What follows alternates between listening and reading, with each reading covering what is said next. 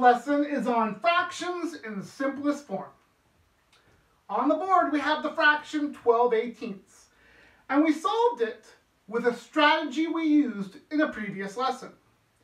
We found all the factors for the numerator 12, and we found all the factors for the denominator 18.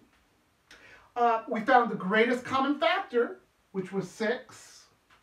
Then we divided it by 6. And that gave us 2/3. 2/3 is in simplest form.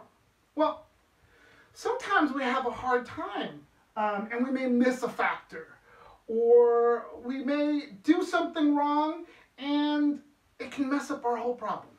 So I'm going to show you another strategy on how to find the simplest form for 12/18.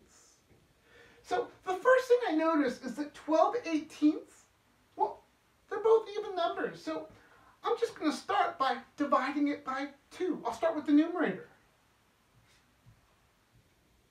And I'll also do it to the denominator.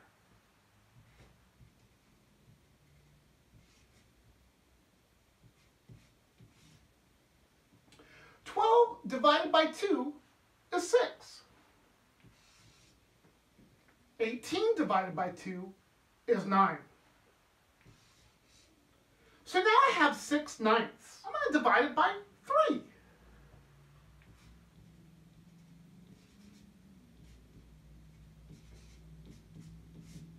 So 6 divided by 3 is 2. And 9 divided by 3 is 3. And look what happened. We got the same answer. So 12/18, once again, in simplest form, is 2/3. And that concludes our lesson.